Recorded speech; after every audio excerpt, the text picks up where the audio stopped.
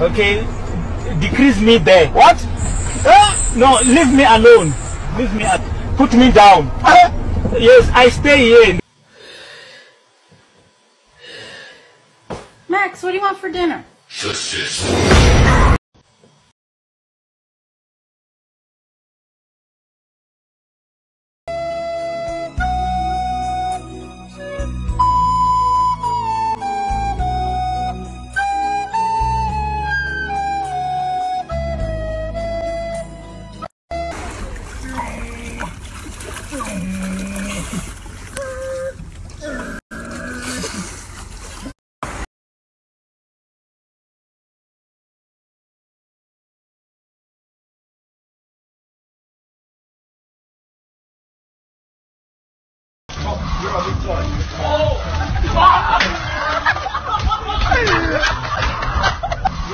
New boots.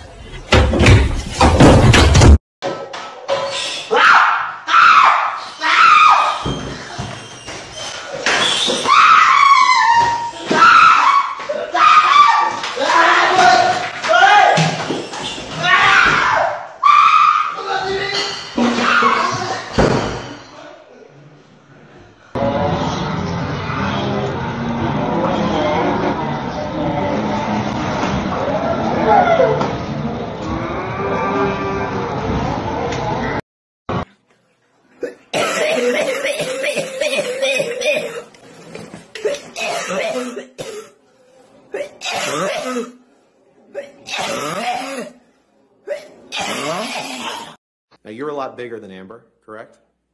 Physically? I wouldn't say that. Okay.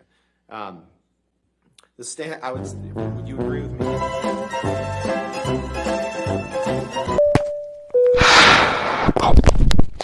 Ladies and gentlemen, we've got a power center to Minneapolis. Well, it's mostly cloudy, temperatures in the 60s, and a southwest wind between 10 and 20 miles per hour. Please return to your seats after the seatbelts and flight attendants for the cross check.